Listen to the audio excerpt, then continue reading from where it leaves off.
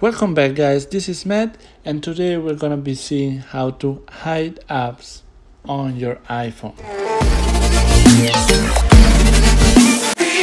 So as you can see here, I got a lot of apps and I wanna maybe, let's say, decide to hide the Spotify and the Airbnb app.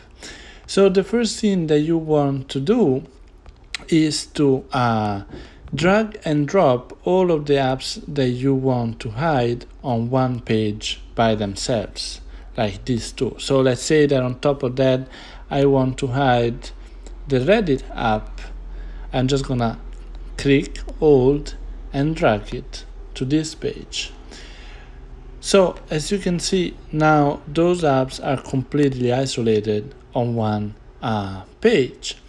So in order to hide these three apps, what I need to do is tap and hold on any of those. And then, as you can see, the dots in the bottom of the page are going to be highlighted with this gray circle. We need then to click on it. And this allows us to see all the pages available on our iPhone. And we can go ahead and select or deselect every page is available. And if we deselect our page with the three apps that we want to hide and then click done, they are just going to be disappear from our home page. They're going to still be there.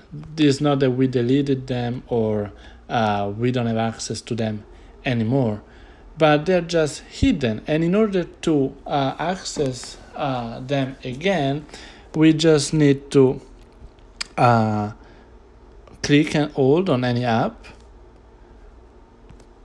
click the gray area with the dots and select this page again, click done, and as you can see, that page is again available for us.